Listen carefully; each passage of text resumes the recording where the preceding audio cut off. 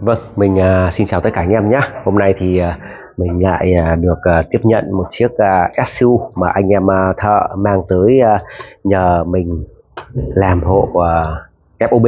Đấy, hay còn gọi là chìa khóa. Thì đây là một chiếc SU của xe SH. Vâng, có mã là K01.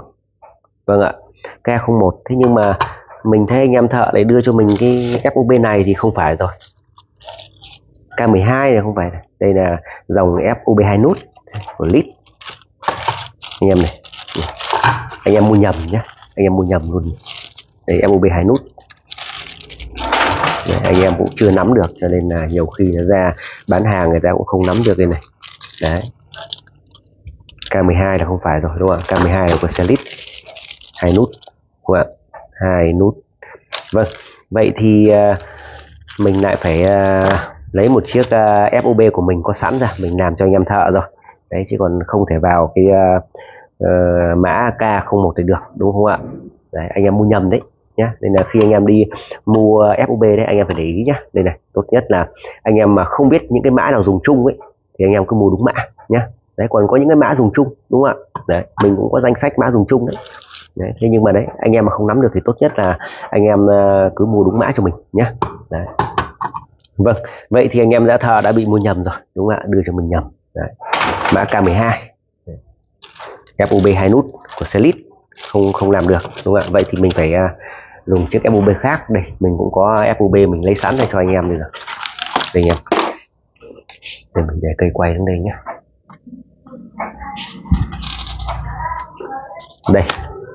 Đây mới là mã đúng của xe của cái SU này, K01, đúng không ạ? Đấy, 3 nút cơ mà anh em, 3 nút. Rồi, vậy thì mình để đây để mình tiến hành, mình phải đọc mã Keyid Ecmid ra để mình làm FOB cho anh em đã. Vâng, và sau video này thì mình cũng dùng Motion Tab mình kiểm tra trực tiếp cảm biến MHP, một trong những cảm biến có thể nói là liên quan đến hao xăng mà rất nhiều anh em vừa rồi quan tâm. Đấy, cũng rất may là chiếc SCR này thì khách hàng chưa lấy anh em ạ. Đấy, anh em nào đã xem bàn bệnh về xe này bị chập mạch như này, anh em này bị chập mạch đứt cái cầu chì này. Đấy, mình cũng đã lên video trước video này rồi. Đấy, anh em quan tâm thì anh em xem nhé. Đấy, thì hôm nay thì mình cũng sửa xong rồi. Đấy, sửa xong rồi, mình nối dây điện xong hết từ đêm qua rồi. Đấy, và nay thì khách hàng gọi điện bảo anh cứ làm bình tĩnh. Đấy, vì nói đúng ra ấy, thì hôm qua là tối thứ Bảy và hôm nay Chủ nhật khách hàng không đi làm. Đấy, cho nên là mình cũng bảo là bộ họng ga rất là bẩn, xe bẩn lắm. Đấy, khách hàng cũng yêu cầu là rửa hết bộ họng ga rồi xúc rửa kim phun hết cho khách hàng rồi. Đây mình cũng đã rửa sạch sẽ hết tất cả xe, quá bẩn luôn anh em ạ, quá bẩn. Mình làm xong hết rồi, bằng bó lại hết đường dây chập này này. Đấy, anh em nào theo dõi cái video trước chiếc xe SCR bị chập mạch đấy thì anh em nắm được rồi, đúng không ạ? Đấy, riêng phần điện này thì mình đã nối xong ngay từ tối hôm trước. Đấy, làm cũng tương đối muộn. Đấy, nhưng mà sáng hôm sau thì khách hàng lại điện thân lại là sáng thứ Bảy, sáng Chủ nhật hôm nay.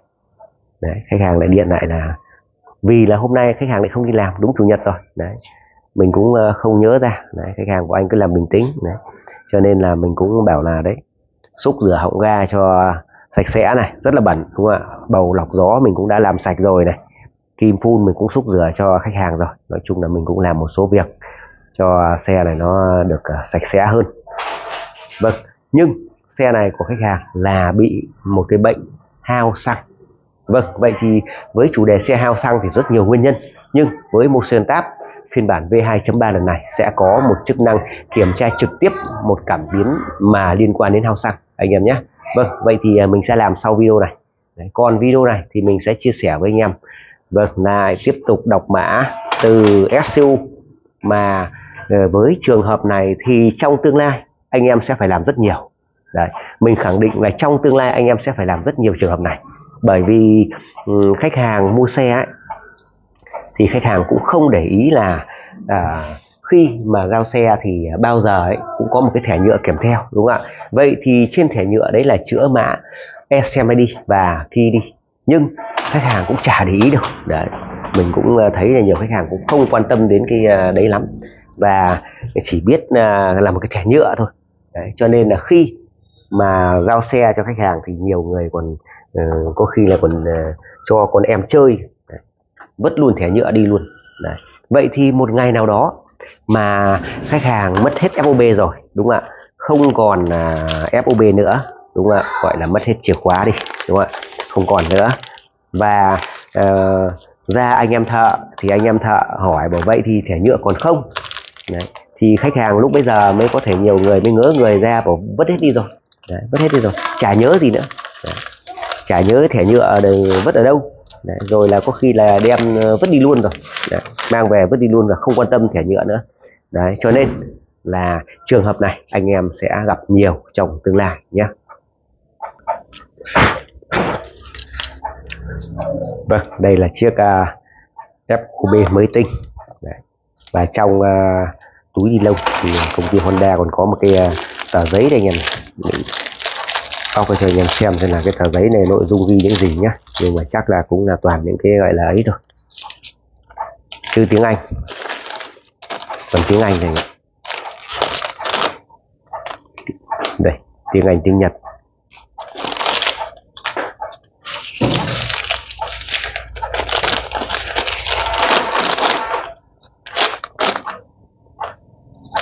Đây có mã này, K01.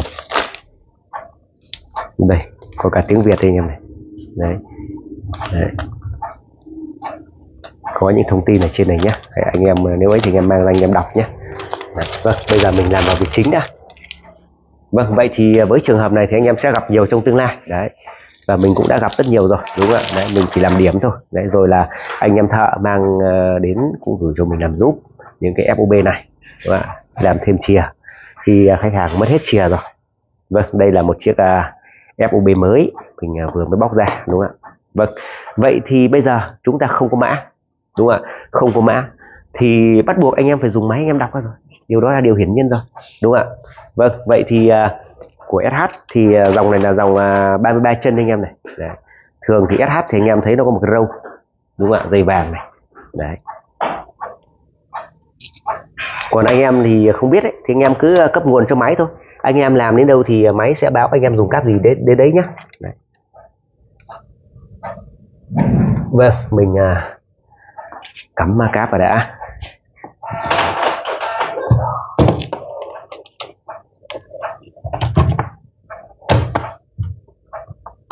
Và rất hay ở cái chỗ là SCU của dòng SH này thì anh em cậy ra thôi. Đây.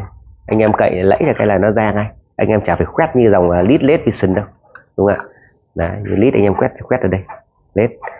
Vâng, vậy thì với dòng SH này thì anh em nảy nó ra là ra ngay, đúng không ạ? Đấy. Đây, đây là trong cái bảng mạch của SCU của SH.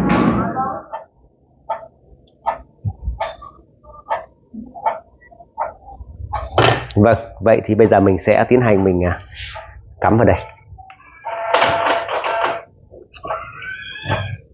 Vâng, xong rồi.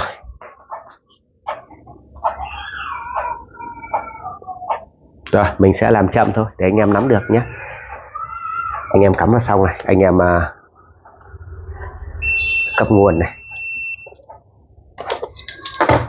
Vâng, bây giờ thì mình lại dùng tới Motoscan tab rồi.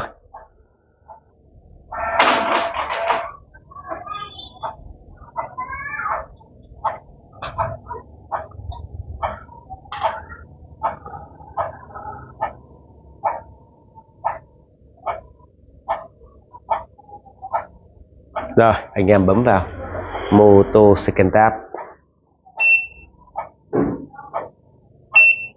Rồi, kết nối thành công. Anh em kết nối với hệ thống OBD trên xe. Rồi, anh em chọn xe Honda. Chức năng này anh em phải tìm xe thủ công nhé. Việt Nam này. Rồi, SH anh em đánh chữ S cho mình. Vâng, xe này là xe 17-19 thì anh em bấm vào đây. Vâng, vậy thì những xe mà có hệ thống khóa thông minh thì sẽ có hiện ra có khóa thông minh này, rồi có ABS này, vân vân, đúng không ạ? Rồi audio. Anh em bấm vào đây. Bây giờ mình đang cần vào hệ thống khóa thông minh mà. anh em bấm vào đây cho mình. Vâng, vậy thì bước này thì chắc là anh em biết vào đâu rồi ạ, đúng không ạ? Đọc Keyid từ SU. Vâng, bây giờ chính là mình đang cần phải đọc đây. Mình phải đọc xem là mã như thế nào. Đấy, sau đó là anh em có thể là chụp ảnh vào nhé. Chụp ảnh vào, anh em hoặc là anh em dùng tính năng chụp ảnh trên đây này, anh em chụp luôn được nhé. Đấy, tùy anh em thích làm kiểu gì làm. Vâng, hướng dẫn kết nối, đúng không ạ? Vậy thì nhiều anh em quan tâm tới cái gì? Mã cáp, đúng không ạ? Mã cáp. Vậy thì anh em, nếu như anh em chưa biết là cái cáp nào, đúng không ạ? Anh em chưa biết cáp nào, anh em cứ lấy một cái cáp bất kỳ, anh em cấp nguồn cho máy, xong anh em vào tính năng đấy, đúng không ạ? Vào chức năng anh em làm thì sẽ có mã cáp, và lúc đấy anh em lại rút ra, anh em tìm cho mình cái cáp MTB08-SP02, đúng không ạ? Đấy, như là mình thì mình có luôn rồi, mình cắm luôn đúng rồi. Đấy. Và anh em đọc tất cả những yêu cầu mà máy yêu cầu chúng ta, đúng không ạ? Sau đó anh em kết nối như thế này, đúng không ạ? Vâng, và trên máy Motion Tab thì có thể nói là hay nhất với phần Smart Key này, anh em thấy là gì? Có điểm mối hàn cho anh em hàn.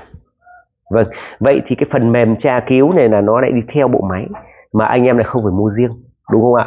Anh em không phải mua riêng. Chứ còn nếu như anh em mua máy cầm tay thì hiển nhiên là anh em được tặng thời gian đầu thôi. Đấy, sau đó là anh em phải mua, đúng không ạ? Anh em phải mua. Mà máy cầm tay loại nào cũng vậy. Đấy, không thể có sơ đồ mạch điện kèm theo cho anh em được. Đấy là điều chắc chắn. Nhưng với Motion Tab thì anh em lại được có phần mềm kèm theo luôn. Phần tra sơ đồ tính toán, rồi tra cứu mạch điện, đúng như là các điểm hàn là anh em thấy là gì? Đây này, điểm hàn ngay cạnh đây, đúng không ạ? Đấy, rất là dễ nhìn. Và mình có thể phóng to ra xem cái vị trí, đúng không ạ? Đúng không ạ? Đấy, đây là cái điểm thiết này, anh em chí cái dây vàng vào đây để anh em đọc nhé. Đấy, rất rõ rồi còn gì nữa, đúng không ạ? Quá tuyệt vời rồi còn gì nữa. Vậy thì chỉ có Motion Tab mới làm được việc đó thôi.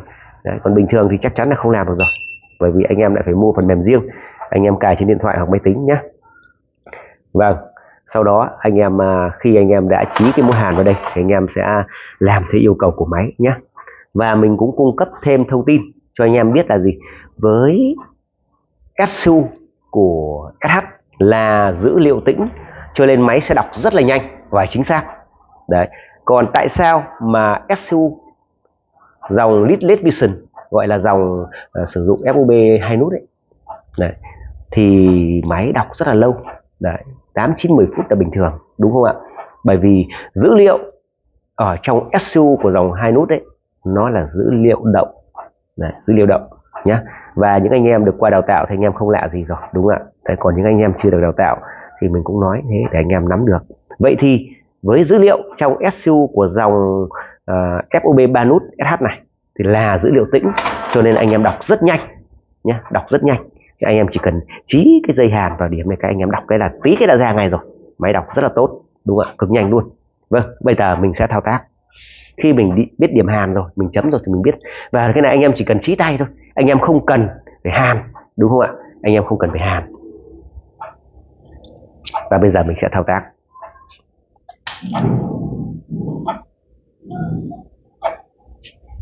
Vâng, vậy thì mình cũng quay qua lên đây để anh em biết cái điểm hàn ở đâu, đúng không ạ?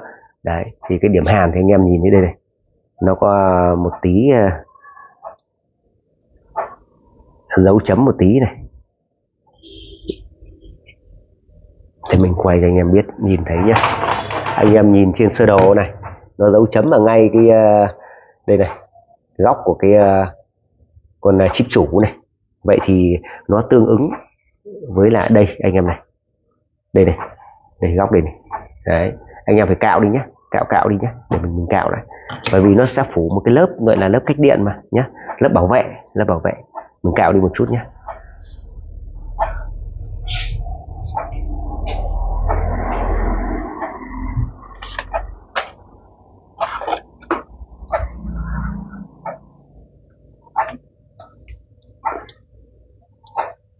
Mình làm này là làm trời tối cho nên là nó cũng hơi tối một chút.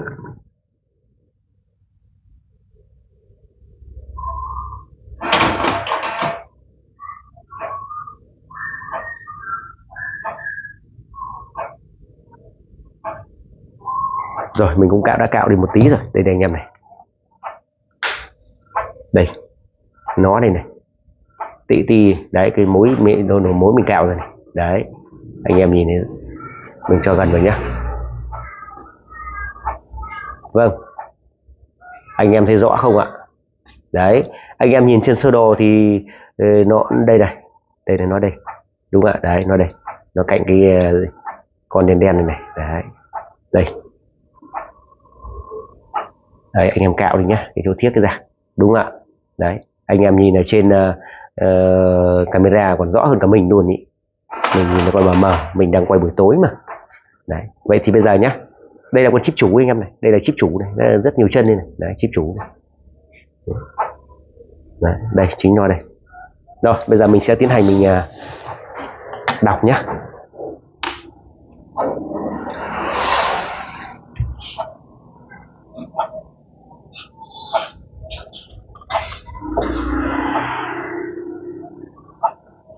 Video này mình sẽ làm chậm thôi để giúp như anh em mà chưa từng làm đọc mã bao giờ thì anh em cũng nắm được nhé. Đấy.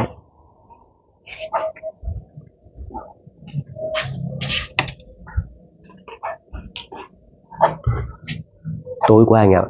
Đấy, đây là mình chí này.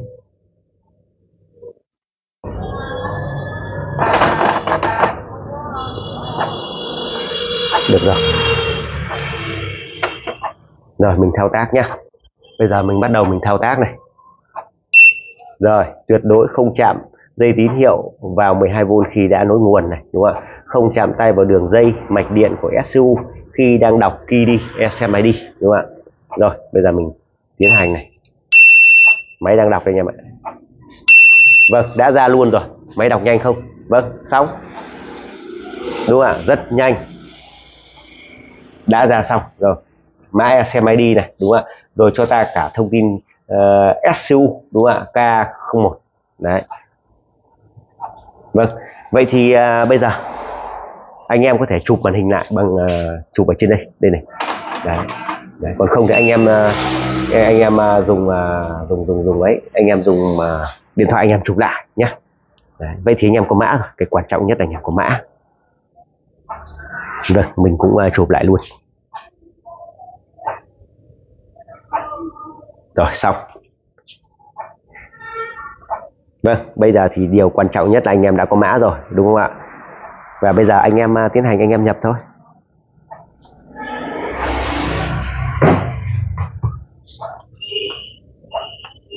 Vậy thì anh em nhìn ở trên đây này. Đấy. 1189734770 1189734770. Vâng, vậy thì Keyid 1 thì cũng là mã Ecmid luôn nhé. Cũng là mã Ecmid luôn. Vậy thì ta dùng cái mã đấy ta nhập luôn cũng được. Đúng không ạ? Rồi. Bây giờ ta sẽ làm theo yêu cầu của máy nhá. Anh em lưu ý sẽ làm từng bước một nhá. Vậy thì khi ta đọc xong rồi thì ta bỏ cái dây này ra nhá. Đấy. Rồi, bây giờ ta có thể lắp hộp lại được rồi. Vâng, đã xong. Đúng không ạ? Vậy thì ECU của SH anh em làm nhàn mà anh em đọc cực kỳ nhanh luôn. Đấy. Còn lý do tại sao đọc nhanh thì mình cũng đã giải thích cho anh em rồi. Mình cũng luôn hướng tới anh em chưa được đào tạo, mình sẽ có nói chi tiết để anh em cũng nắm được tại sao nó lại như vậy nhé. Còn những anh em người ta được đào tạo rồi thì người ta cũng nắm được hết rồi. Cho nên mình làm ấy thì thường mình hướng tới những anh em là chưa được đào tạo thì anh em sẽ hiểu được hơn, đúng không ạ? Và mình cũng làm rất là chậm để anh em làm nó sẽ nhìn nó dễ hơn, đúng không ạ? Vâng, bây giờ mình đã có mã rồi, mình chụp lại rồi, đúng không ạ? Bây giờ anh em quay trở ra. Vâng, bây giờ anh em có mã rồi, đúng không ạ? Bây giờ anh em cần gì? Làm chìa hay là thêm FOB vào. Vậy thì anh em phải vào phần lập trình ECU. Vâng, vậy thì vẫn là mã cáp đấy thôi, đúng không ạ? Vẫn là mã cáp đấy thôi. Đấy. Rồi, anh em bấm tiếp theo. Vâng, bây giờ anh em làm cái gì?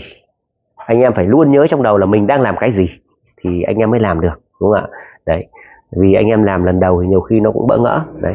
Và trên máy Motion Tab thì giải thích rất là rõ đấy, cho thông tin rất là rõ, đúng không ạ? Vậy thì anh em bây giờ là cần là gì? Đăng ký khóa, đúng không ạ? Chức năng này để đăng ký khóa mới với các trường hợp khi còn khóa cũ hoặc mất tất cả các khóa. Vâng, vậy thì trường hợp của mình là mất tất cả các khóa, mình bấm vào đây. Đăng ký thêm khóa, mất tất cả khóa, đúng không ạ? Bây giờ mình mất tất cả khóa thì mình bấm vào mất tất cả khóa, đúng không ạ? Vâng, yêu cầu chuẩn bị Keyid có trên thẻ nhựa của FOB đã mất hoặc đọc Keyid từ SU. Điều kiện là mình đã đọc Keyid từ SU rồi, mình đã có, đúng không ạ? Rồi tiếp theo, chuẩn bị chìa khóa, viết tắt là FOB mới, chưa đăng ký nhé. Vậy thì chìa mới tinh, chưa đăng ký với xe nào.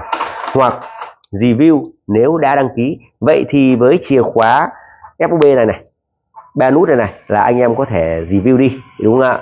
Để anh em làm mới lại, có nghĩa anh em làm mới lại, anh em lại đăng ký tiếp với một cái xe khác được nhá. Đấy. Vâng, anh em dùng máy Mikitune đấy nhá. Mình cũng có máy Mikitune, mình cũng thường mình làm cho anh em suốt đấy. Hôm nào mình sẽ làm một video ấy cho anh em thấy. Vâng, vậy thì bây giờ mình đã có, đúng không ạ? Đã có rồi đấy. Tất cả các yêu cầu cần và đủ thì mình đã có đủ rồi, đúng không ạ? Cần có và đủ rồi. Tiếp theo, máy sẽ hỏi chúng ta là gì? Bạn đã có Keyid chưa? Thì vừa mình mới đọc xong có rồi còn gì nữa, đúng không ạ? Đấy, anh em vừa mới đọc xong mà, anh em chụp rồi. Vâng, đây đang nằm hết ở trên màn hình của mình rồi. Đấy, mình đang có, mình chụp rồi, đúng không ạ? Vâng, tiếp theo mình bấm vào đây, đã có. Và máy yêu cầu nhập Keyid vào ô bên dưới, nhập đủ 9 số. Vâng, mình sẽ nhập luôn.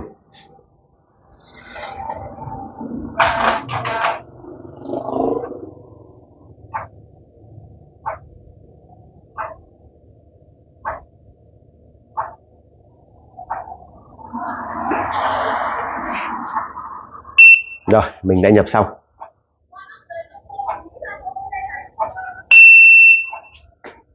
Mình làm theo hướng dẫn nhé. Thao tác bấm off tất cả các khóa, đúng không ạ?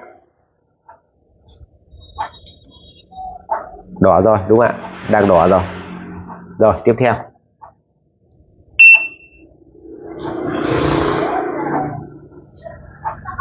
Máy đăng ký nhanh thôi.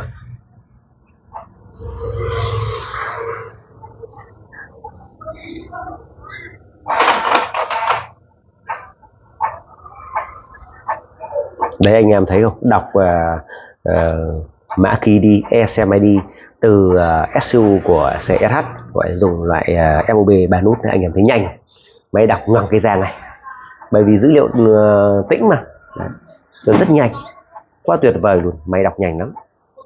Mà anh em thấy là máy với máy Motion Tab có nhàn, quá nhàn, đúng không ạ?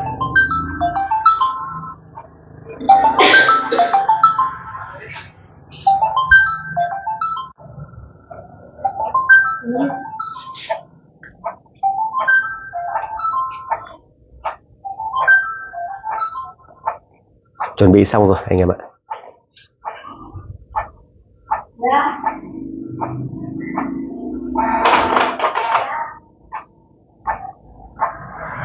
Anh em cứ làm theo yêu cầu của máy thôi, có nghĩa là làm đến đâu máy bảo chúng ta đó. Vâng, thao tác bấm on khóa cần đăng ký, bấm giữ nút hình khóa trên FOB, biểu hiện LED trên FOB chuyển từ màu đỏ sang màu xanh.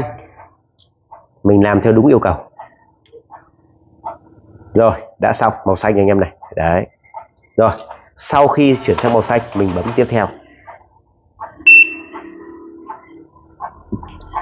Rồi, Motion Tab đang đăng ký khóa FOB mới.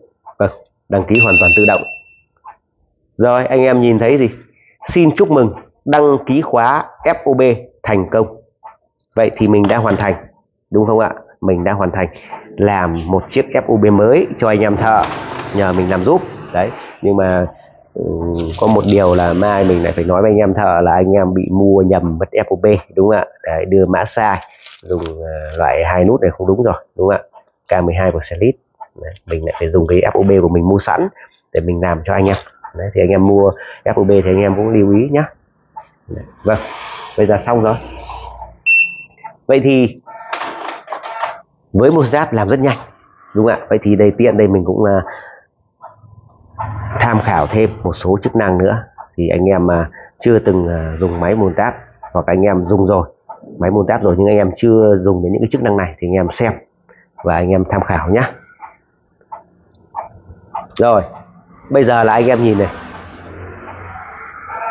trên đây sẽ có một số chức năng, ví dụ là kiểm tra FOB và SU. Vâng, chức năng này thì mình có thể kiểm tra luôn là cái FOB này với cái SU vừa rồi mình mới đồng bộ đấy, làm đấy, đăng ký với nhau đấy, xem là đã chuẩn chưa, đúng không ạ? Tất nhiên máy báo thì nó chuẩn rồi đấy, nhưng mà như thế này này, mình muốn nói là một ngày nào đó xe của nhà khách hàng có những cái xe nó giống nhau, nó trùng nhau đấy, hai chiếc FOB nó cũng giống nhau đấy, thì cái trường hợp mà khách hàng cầm nhầm, đúng không ạ, FOB của xe này sang xe kia thì rất là nhiều rồi đấy, rất nhiều rồi anh em ạ. Vâng, và khách hàng mang đến chỗ mình và khách hàng cứ khăng khăng là đây là chiếc FOB của xe này, và mình bấm tìm xe các kiểu không được, đúng không ạ, mà mình kiểm tra các điều kiện nó lại tốt rồi. Vậy thì anh em có thể kiểm tra được luôn là chiếc FOB này đấy, có được đăng ký với cái SU này không đấy, hay nói một cách khác là chiếc chìa khóa này có phải của cái xe này không, thì anh em dùng chức năng kiểm tra FOB SU nhé, để anh em xem luôn. Vâng, vậy thì anh em bấm vào đây cho mình.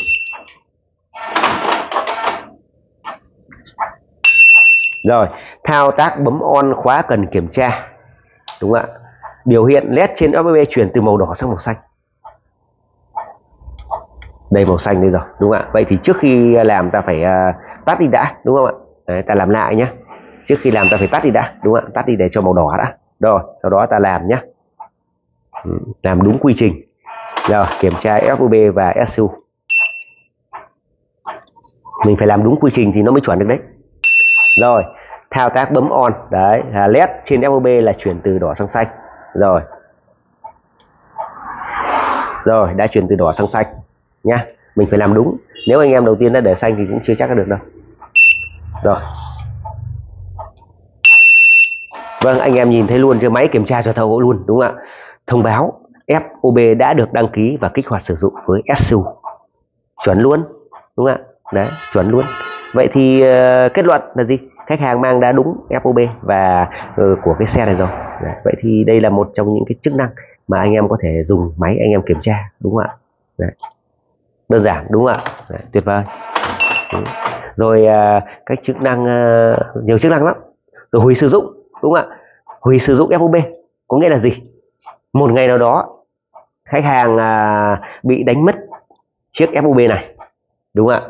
Một ngày nào đó khách hàng đánh mất chiếc FOB này, mà khách hàng sợ kẻ gian nhặt được chiếc FOB này và sẽ lấy trộm mất xe, thì anh em dùng chức năng này, anh em hủy đi, đúng không ạ? Anh em cứ làm theo từng bước một thôi, đúng không ạ? Rất dễ. Đấy. Anh em sẽ lại hủy sử dụng đi, thì anh em cứ bấm vào đây và anh em làm theo, đúng không ạ? Vâng, và tiếp theo nữa, một ngày nào đó thì khách hàng lại về nhà đấy, và tìm trong các túi áo, túi quần cũ thì lại tìm thấy chiếc FOB mà trước đây khách hàng tưởng là đánh mất và sợ kẻ gian nhặt được, đúng không ạ?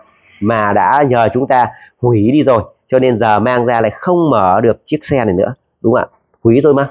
Vậy thì với cái chức năng kích hoạt FOB, chức năng này để kích hoạt sử dụng lại FOB đã được đăng ký với SU. Vâng, vậy thì anh em có thể lại dùng cái chức năng kích hoạt để gì? Khôi phục lại chiếc chìa khóa mà trước đây chúng ta đã hủy đi. Vâng, đấy là cái ý nghĩa của cái chức năng này nhé. Đúng không ạ? Rất đầy đủ. Rồi đồng bộ eSIM với SU. Đấy.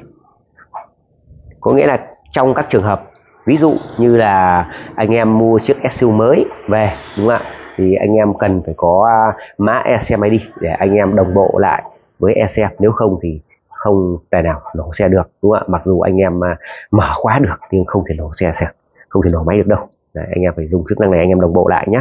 Đấy. Rồi đăng ký khóa, đấy thì mình đã làm hết rồi, đúng không ạ? Vậy thì anh em cứ tìm hiểu dần nhé. Rất nhiều chức năng hay lắm, và máy Motoscan thì có thể nói là quá hiện đại rồi, quá hiện đại rồi, làm thao tác rất là nhàn anh em ạ. Vâng, và bây giờ thì có thể nói là mình đã xong cái phần việc là làm thêm chìa cho anh em thợ thì đã mất tất cả FOB cũng như là mất tất cả các mã không có bắt buộc phải đọc ra và làm chìa cho anh em. Mình đã hoàn thành. Vâng, và sau video này thì anh em sẽ thấy một chức năng cũng rất là hiện đại và với một cái cảm biến rất khó kiểm tra. Nếu như anh em chưa được đào tạo thì anh em sẽ thấy được là máy sẽ kiểm tra giúp chúng ta xem cảm biến đó có còn tốt hay không nhé. Trên chiếc SCR mà khách hàng cũng chưa lấy, cũng để đây cho mình, thì mình cũng tiện xe của khách hàng ở đây, mình sẽ làm luôn một video tiếp theo và anh em sẽ đón xem sau video này. Vâng, còn video này thì mình cũng có thể nói là xin kết thúc ở đây. Vâng, còn bây giờ thì mình cũng đã là nhà phân phối máy Motoscan rồi, đúng không ạ? Các sản phẩm của công ty đi thì ô tô, máy Motoscan thì cũng rất là nhiều, đúng không ạ? Xếp chồng đống lên nhau. Đấy. Rồi anh em có nhu cầu về các bộ cáp, kiểm tra SCU, kiểm tra ECM từ ECM nhỏ đến ECM to, đúng không ạ? Gọi là ECM của dòng xe đẻ ACG đấy, ECM to đấy. Đấy, rồi các bộ đồng hồ đo điện, các bộ đồng hồ đo áp suất nhiên liệu, áp suất bùng đốt, một bộ đồng hồ 2 trong 1. Riêng phần đồng hồ công ty nhập khẩu từ Hàn Quốc đấy, cũng như là đồng hồ đo điện thì được sản xuất bởi nhà sản xuất Keyid. Vâng, một hãng điện tử của Nhật Bản đấy, cho nên là đồng hồ rất là tốt nhé. Anh em quan tâm tới sản phẩm nào thì anh em cứ trực tiếp kết bạn Zalo với mình theo số máy điện thoại là 0979 407 116. Mình sẽ tư vấn cụ thể cho anh em nhé.